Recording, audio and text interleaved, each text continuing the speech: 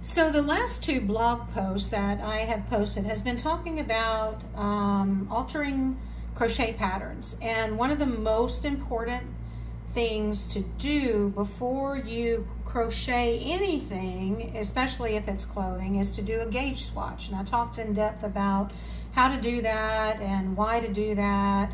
And you can go back and read the blog post to get all the ifs, ands, and buts about the subject. But I wanted to show you today that in the blogs we talked about measuring a 4-inch section in the middle of a swatch that you've done to figure out how many stitches per inch you get as you crochet, which is the method of matching your tension to the designer's tension so that your end product turns out as close as possible to the designer's dimensions. So here is this little metal flat thing here. It's called a knit check. Mostly knitters will use this to tell the size of the knitting needles they're using by inserting into these holes coming across here. You can do it with a crochet hook too if you just put it in backwards, because the hook on the other side sometimes will get stuck through the hole. They do have crochet gauges like this too.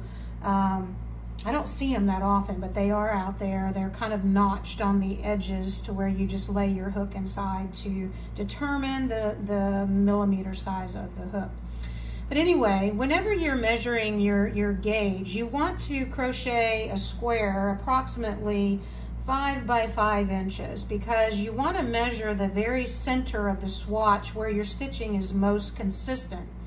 On the edges, it will not be as consistent because of your turning chains that torque the edges of your fabric.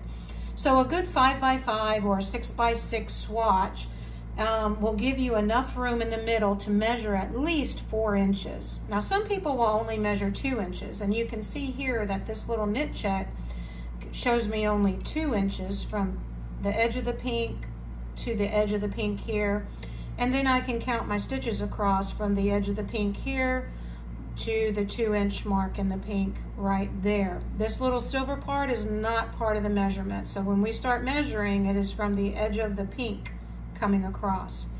So what I'm going to do is I'm going to look inside this little open area, and I'm going to count my stitches across this 2-inch section. So I have 1, 2, 3, 4, 5, 6, 7, 8, it looks like, possibly. It's hard to tell on the purple.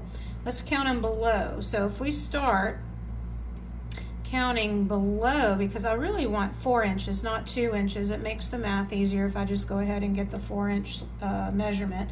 I have 1, 2, 3, 4, 5, 6, 7. So 7 and 2 inches, 8, 9, 10, 11, 12, 13 stitches across in 4 inches. That means every 4 inches that I crochet, I'm going to crochet probably 13 double crochet, which is what this stitch is. For single crochet, I would get a lot more in that 4-inch because it's a smaller stitch.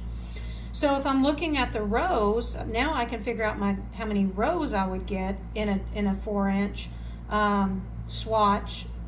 The height, I would figure out the height by counting those. So I have 1, 2, 3, 4 rows for 2 inches, so I can pretty much guess that I'll have about 8 rows per 4 inches in height, and 13 stitches across for my width every 4 inches. So now that I know that information, I can go back and look at the pattern, the designer's pattern, and see what her gauge is. And if I'm too big, then I can drop down a hook size, or if I'm too small, I can go up a hook size, or I can adjust this number of stitches that I use. There's many different ways that I can do this. So test your gauge. I know I used to scream and fight, but I have started projects multiple times because I failed to test my gauge at the beginning. And honestly, I would have rather have crocheted that 5 by 5 swatch than start an entire project and frog it 3 times before I could get it right.